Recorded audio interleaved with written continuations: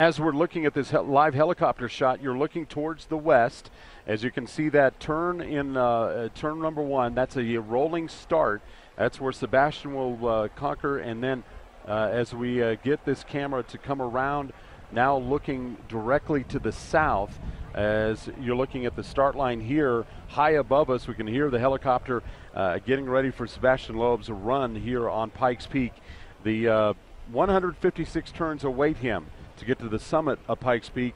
And as we await, they still have the tires off of Sebastian Loeb's car.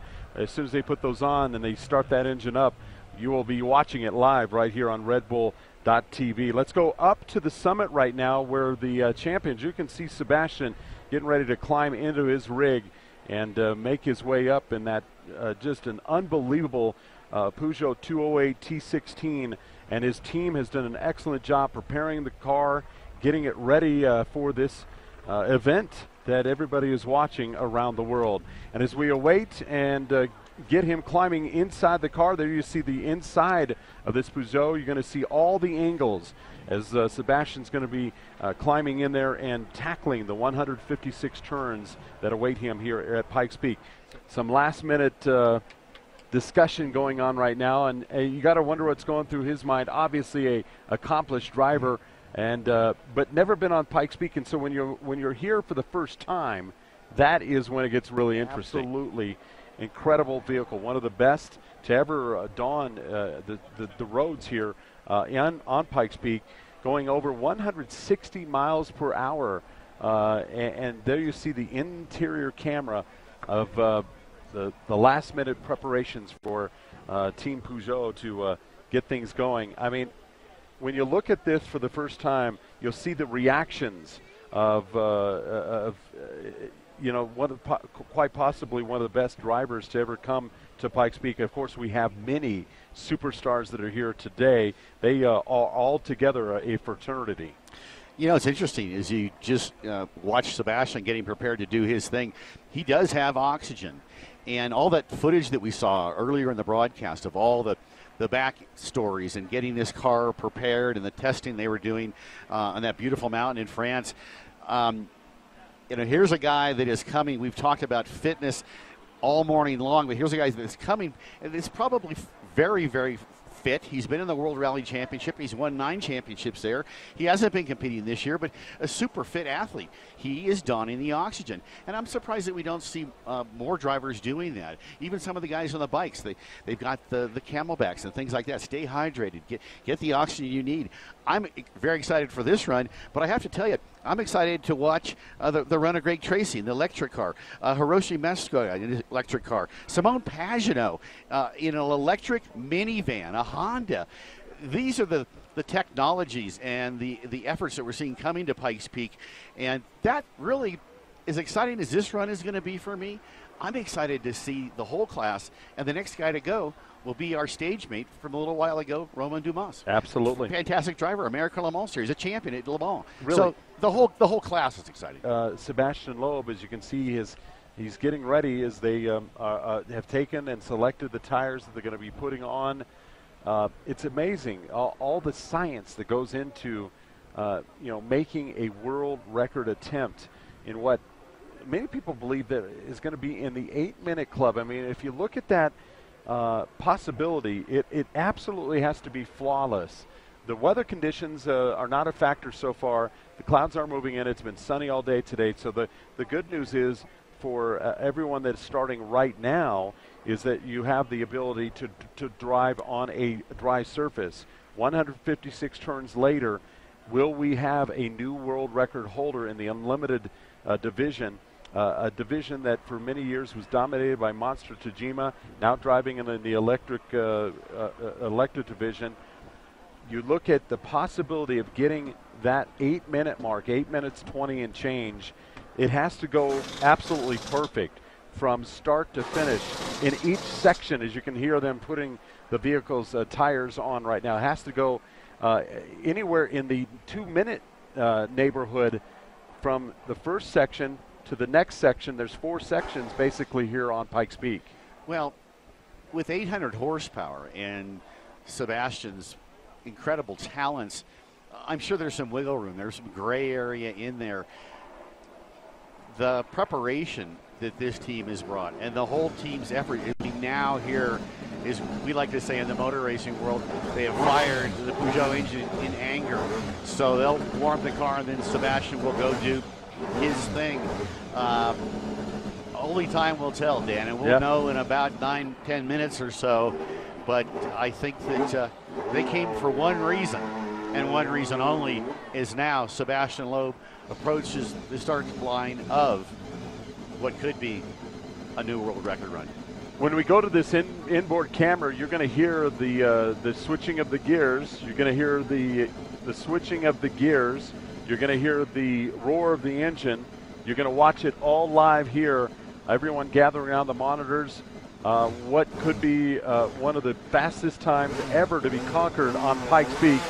And here we go. You're watching it live right now on Red Bull TV, redbull.tv. And around corner number one, that was where corner number one was so much trouble for Paul Dollenbach.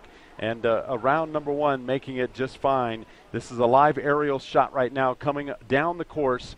Will this be the day that Sebastian Loeb sets a new world record on Pikes Peak in 2013 in the 91st running of the Pikes Peak International Hill Climb? As you're seeing it all live right now on redbull.tv. Obviously, we talk a lot about Sebastian, but this has really been a team effort. We have to look at the whole effort from start to finish, the preparation, the build out of this car, the testing, all the stuff that you don't see that goes into what could be an 8-minute showcase. So literally, as we have the whole team surrounding us here on our broadcast platform here at the base of Pikes Peak at start line, about 9,200 feet. Everybody is intently watching as we are getting tremendous shots overhead. Absolutely.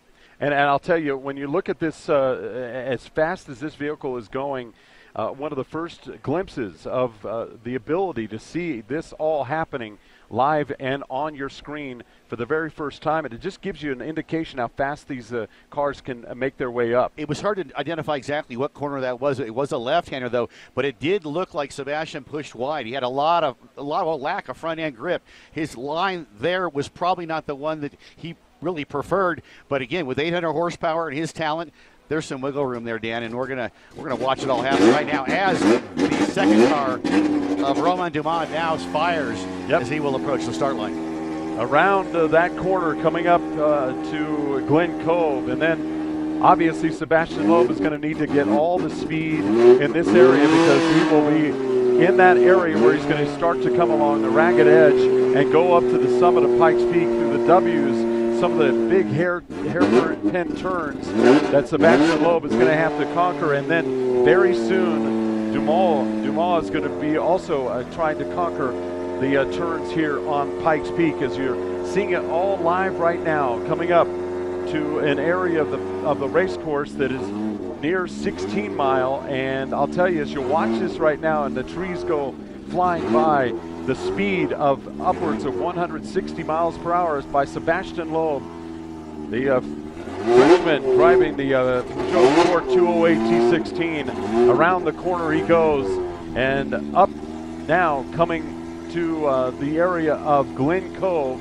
And I'll tell you, this is, again, the area of Pikes Peak where if you're going to set a record, you have to be in the area set that record in this section of the highway, because you're not going to gain speed as you're going up into those higher elevations. I want to really especially watch the W's as he goes up to 16 Mile and then up to Bottomless Pit. I think this is an area where Sebastian and the horsepower is really going to shine.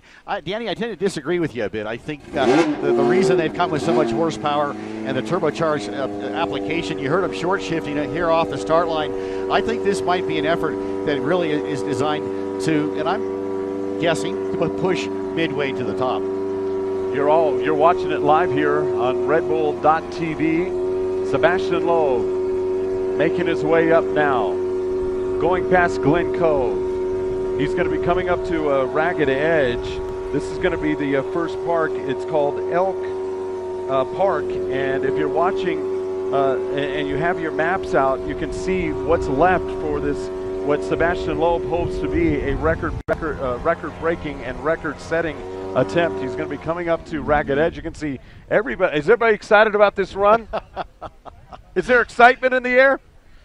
There we go. There's excitement right now, and they're coming up. Sebastian Loeb coming up to Ragged Edge right now, and as you see the turn around to get to Ragged Edge, this is when you're on this part of Pikes Peak, directly to the driver's right is the straight down the mountain, and he's coming up to the W's, which is he's either going to make it or break it in this area, Kurt. Well, it's my call, and he's heading up to an area last year where we had that big off by the Mitsubishi team, and a lot of guys don't like this area of the racetrack. We've not talked to Sebastian about this in particular, but as Roman Dumas now heads up to the start line here, Sebastian now heading up into the area where they had the big off with the Mitsubishi guys last year. And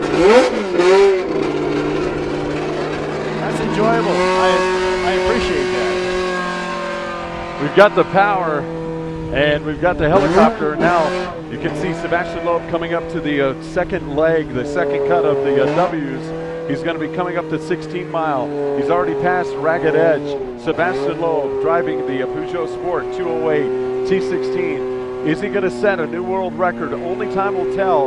He had some difficulties a little bit in the beginning of the section 1, but as you can see right now, he is definitely making his way up the mountain here at Pikes Peak.